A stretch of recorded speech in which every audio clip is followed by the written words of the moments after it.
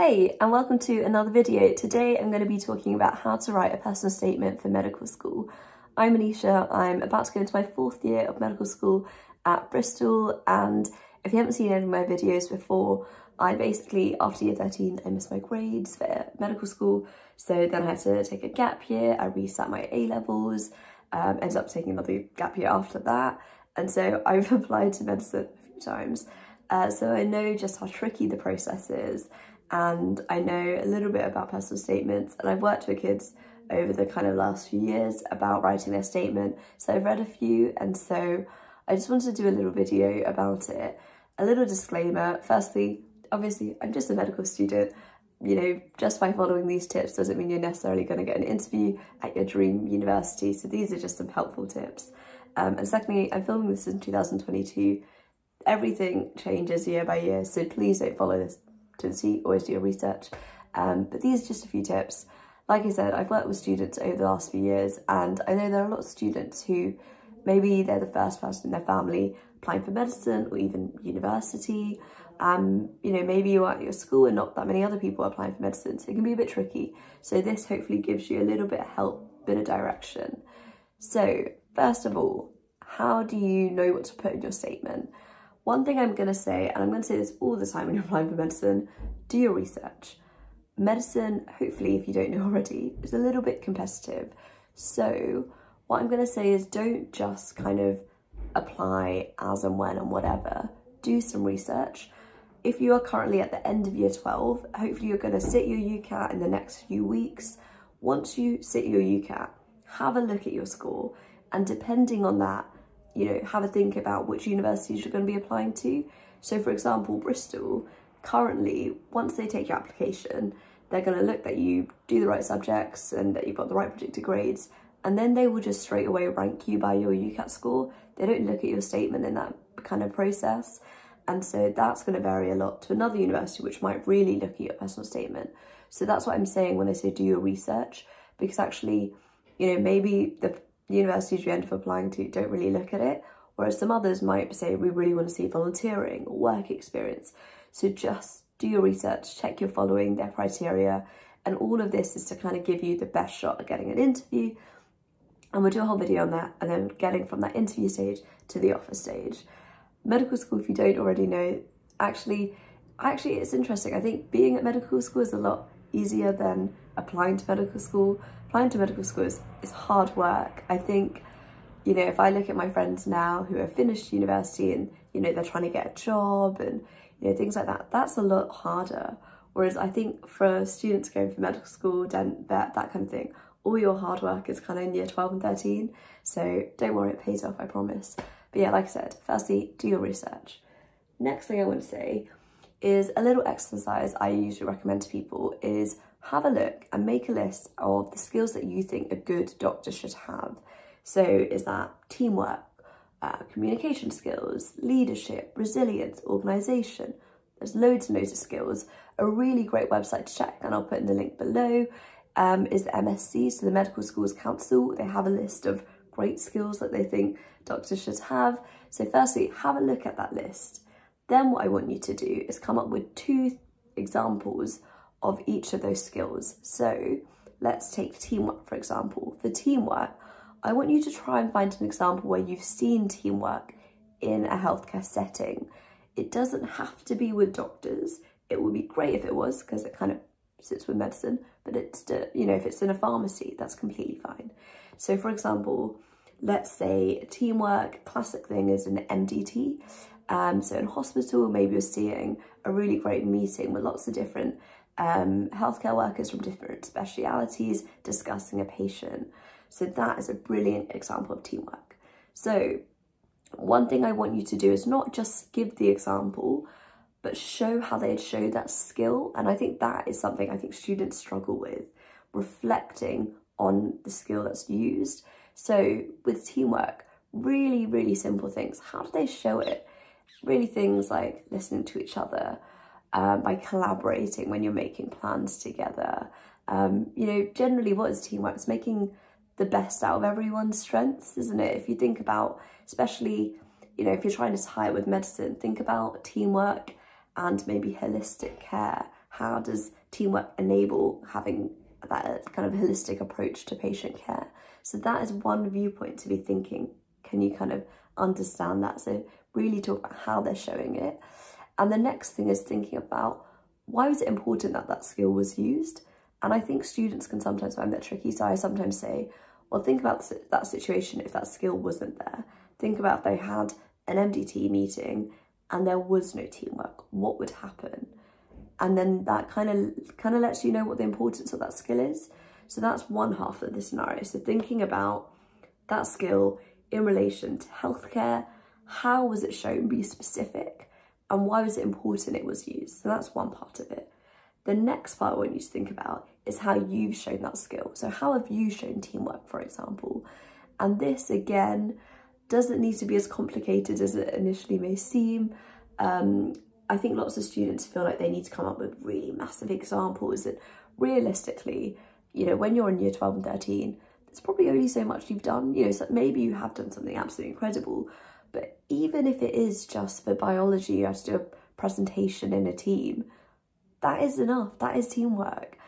Please don't worry about, I haven't done DOV or no, like that's completely fine. Again, though, it's just as important as before. Sure, you use teamwork. How did you show teamwork? How did you work together as a team? It might seem really tedious, but it's about letting the person read it. Really read it and think, okay, demonstrate it. It should be convincing that, okay, you know what teamwork looks like and you've shown it yourself. You've been able to start developing those skills. And like you did on the other side, why was teamwork important? And another thing that's nice to think about is how, you know, now that you know you've got teamwork, how you're going to use that in the future. So that kind of makes sense. So again, have that list of skills, go onto the MSc website, have a look at these skills, come up with an example in a healthcare setting, come up with an example that you've shown. And basically, that's the bulk of your statement, if I'm honest. With a lot of the students I worked with, we'd choose maybe 3 or 4 skills, and each of those, you kind of link the healthcare one and your experience, and that's a paragraph. Healthcare, your experience together, it's a paragraph. So kind of pick a couple of skills that you think are useful. I would always think communication and teamwork, for me, are really, I think they kind of, you need to have them as a doctor. The other skills I think are still, you know, just as important. But for me, those two, but you know, it's up to you, make your decision on that. So that for me is your bulk of your statement. And like I've said a couple of times now, really be specific. Please don't just say they showed empathy. This was important because, like, what does that mean? Show me how they used empathy. Talk about really things like verbal communication, non-verbal communication. Did they use hand gestures? Was it their eye contact? Was it the language they used? Why was it so beneficial in that situation? And all of this is great practice for your interviews. This is the kind of things you talk about in interviews. So you're kind of starting to get ready for that now. So like I said, that's your main body really. Please don't list as well. Don't say I do in my debating, tennis and recorder, I don't know. Like that's, just choose one. You know, you've got a reference, your school can include anything additional, but for your statement, choose the relevant bits and be specific with it. In terms of the introduction, don't get so bogged down with the intro and conclusion is what I'd say. With your intro, I'm just going to say be honest. What was it that made you get into medicine? What was it that made you think, I want to do this? Was it something like, I don't know, you learn about something in biology at school and that really interested you and you're like, I want to know about this, I want to further my learning? That's a great starting point. Is it that you had a family member who was in hospital and seeing the care they received? You know, all of these things, whatever it is, be true to yourself. And if I'm honest, I feel like a lot of universities, they don't really get bogged down in the intro and conclusion. They're just going to show, have they shown reflection? Have they maybe done some volunteering or work experience, that kind of thing? They probably don't care about all the like nitty gritty bits. And that's another point. Your statement probably isn't going to be really interesting or engaging or flow really well. You've got 4,000 characters and you want every statement to be adding to it. There shouldn't really be any fillers or any like starters for, you know, before you introduce a point. Like realistically, you're just going to get straight in there. Don't worry, it's not a piece of like fantastic English writing. This is just to show that you've demonstrated some things. Yeah, I wouldn't worry about that bit too much. For your conclusion, again, just a couple of lines. Be nice to kind of summarise what you've done. You don't want to introduce anything new, just maybe echo the skills that you've shown. And again, why is it that you want to be a doctor? What is it that's bringing you into medical school? And what you want is every point that you make in the mind of the reader to kind of think, I can see this person at my medical school. I can see this person as a doctor.